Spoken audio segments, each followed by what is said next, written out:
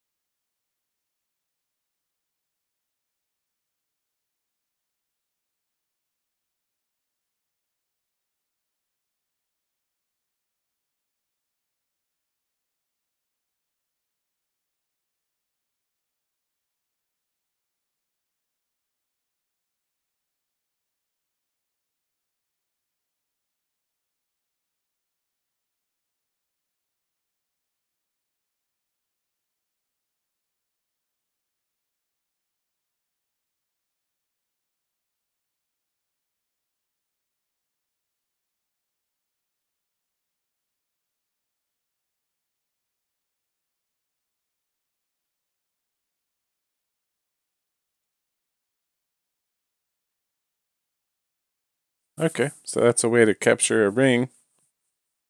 Just center on a ring.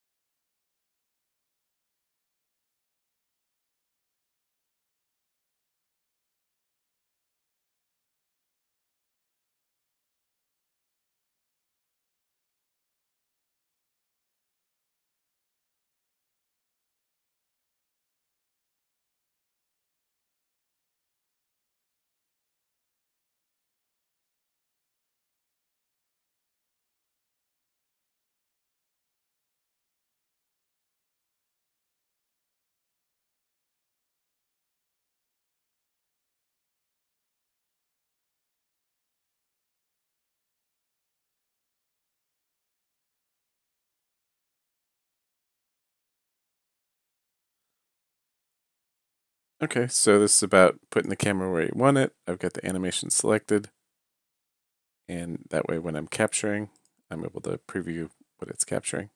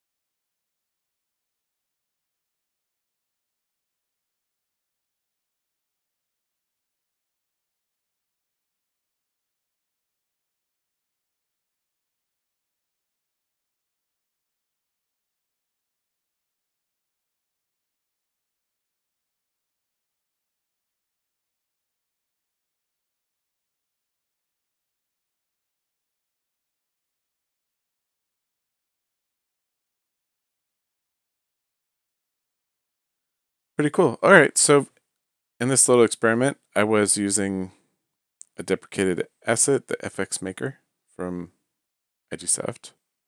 But really, the tool will work for any particle system. All you really have to do is just aim a camera at it and capture some frames. And you can see live what's going on. Just make sure that your animation is selected. And when you hit start, while it's capturing, you can see a preview on your keyboard. And that'll show up in the emulator and on your device. And also, let's switch over to like a mouse. There we go. Okay, so mouse, just drag the prefab over here. And now if I reset and capture, you can see it here on the emulator.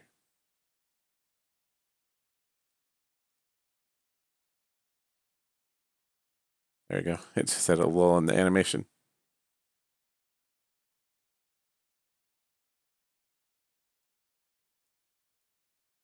Okay, just make sure that you need Windows on top. And if I went into the player settings, under resolution, if I made run in background and turn that on, now I can switch out of the app and it'll keep running. There we go. All right, so if I reset, start capturing, you can see the effect is now in the mouse grid.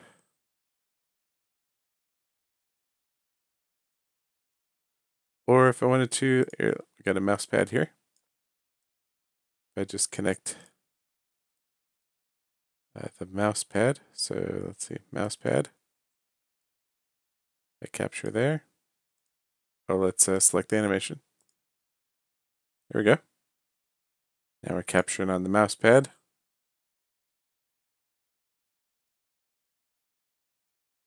There it goes. Here.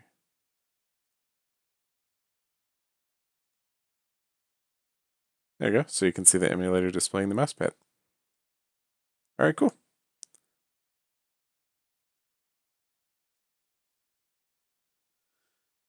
So here you can see with the particle window, you can capture any particle system, or really anything you just aim the camera at, and it'll grab right into the animations. And it works for 1D animations and 2D animations. Okay, and thanks for watching.